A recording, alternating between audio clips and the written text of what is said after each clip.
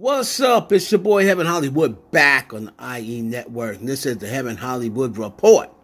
And let's get to it. Shout out to our sponsor. In case you didn't know, that's icydk.blog.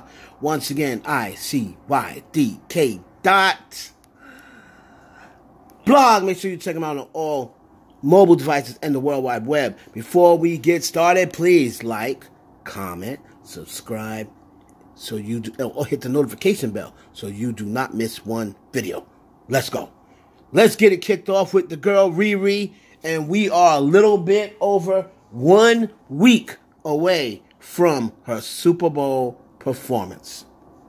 Now, along the way, we have heard some things that, Rihanna wasn't practicing the way she should be practicing, and she was having issues with, who she's going to bring out, if she's going to bring out anybody, securing guests to come, changing her mind at certain guests, certain other guests not being able to make it. So, as of right now, it's not been announced who she's going to bring out. I think it's going to probably be announced a little later on, maybe closer today, or maybe she'll keep it a surprise.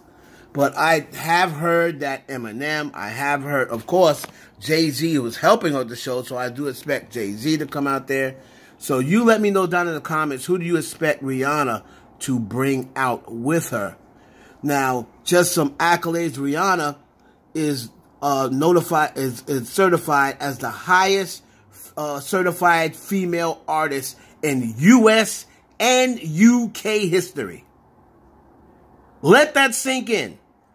She is the highest certified female artist in U.S. and U.K. history. Now, you let me know down in the comments, is Rihanna the GOAT? Is she the queen? I mean, they say the queen of pop is Madonna. Is Rihanna the GOAT? So let me know down in the comments. It's an interesting argument. They kind of already gave that title to Madonna. But, we'll see. Rihanna, I would love to see what the next chapter brings. So looking forward to that Super Bowl performance. Moving on to this woman here. The Queen of Music, Beyonce. And she has announced that the Renaissance Tour will kick off in May. I believe they said it was May 10th. All right? And Beyonce, go over some accolades since we're talking about Beyonce. The first artist in history to chart simultaneously at #1 on 23 different Billboard charts. And this is going to be a complete world tour for Beyonce. Complete world tour.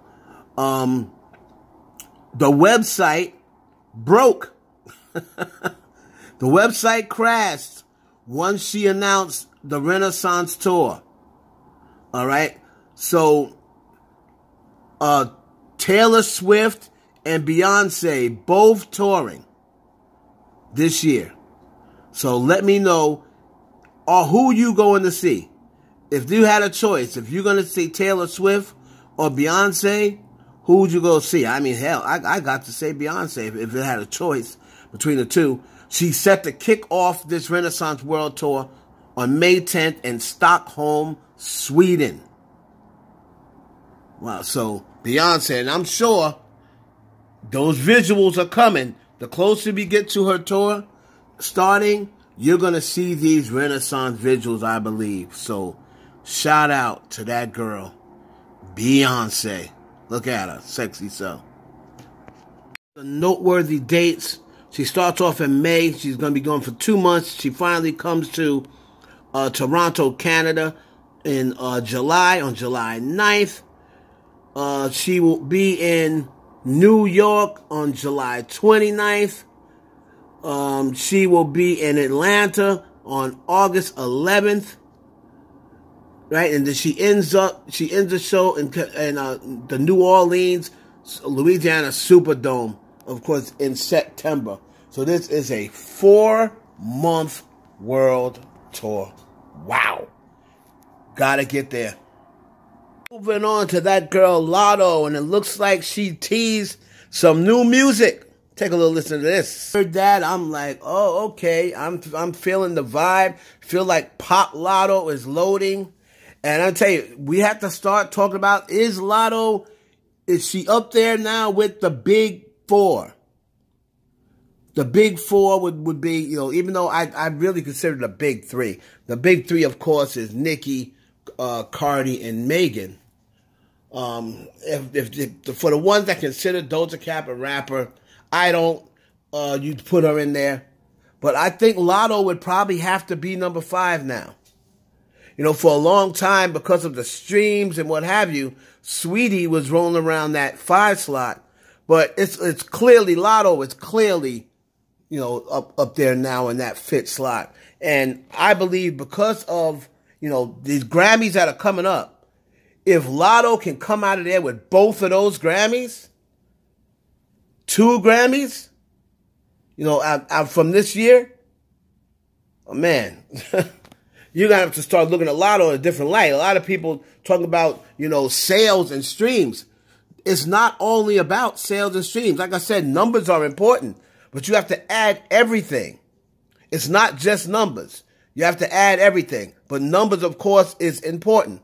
So that's the reason why I tell people, you just can't use numbers when it benefits you. But these Grammys are also important. That's like the championship ring. That's like playing in basketball and football and say, oh, I never won a championship. That doesn't matter. It does matter. So we're going to see what happens if Latto can pull up these 2 Grammys. Man, that'd be something to see. But I'm definitely looking forward to this new song. I like the sounds of it so far.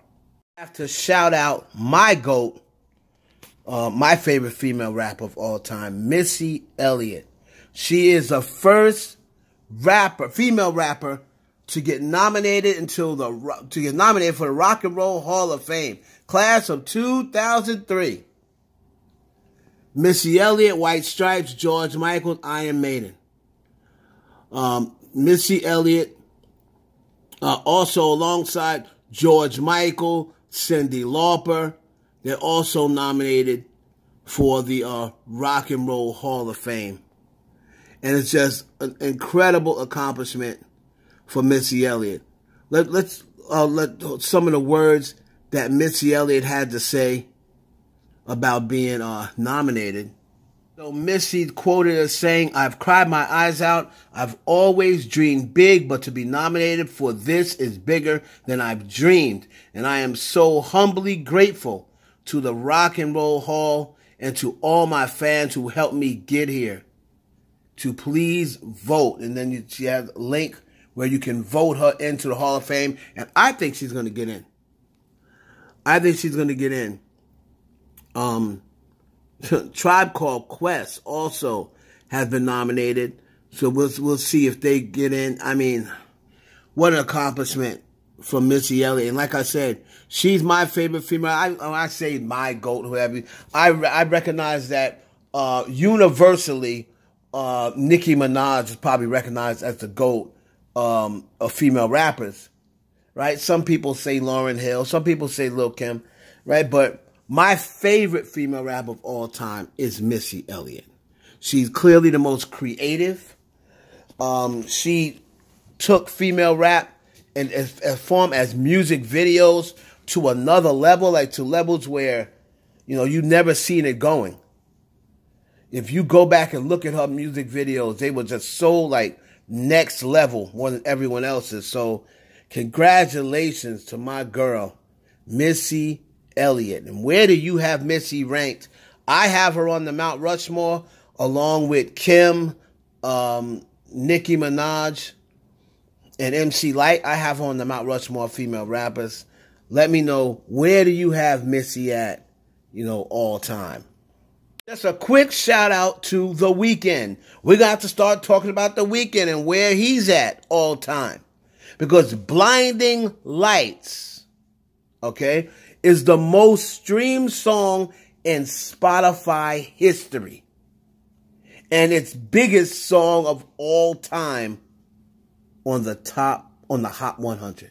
Let that sink in. The most streamed song in Spotify history and is the biggest song of all time on the Hot 100? Man, y'all better start putting some respect on this boy's name. Now, The Weeknd is also the first black artist to have 10 songs, each with over 1 billion streams in Spotify history. And I know a lot of people, when they think of Drake and they think of The Weeknd, I guess because they're Canadians, people don't consider them black. But these are black men. They're black men because they recognize themselves as black men.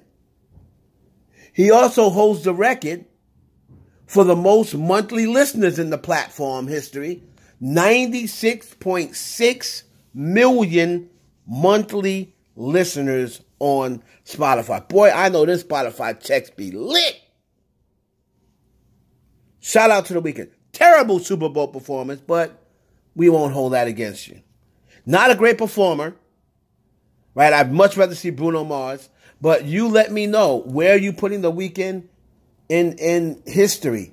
You have him ahead of Bruno Mars? Do you think he's a bigger talent than Bruno Mars? I don't think he's more talented than Bruno Mars. Do you think he's a better artist than Bruno Mars? Let me know what you think about The Weeknd. And why do you feel as though The Weeknd is underappreciated? And if so, why? Let me know down in the comments. That's what the comments are for. It's your boy, Evan Hollywood. For the IE Network, please like, comment, subscribe, share this video with your friends. Peace.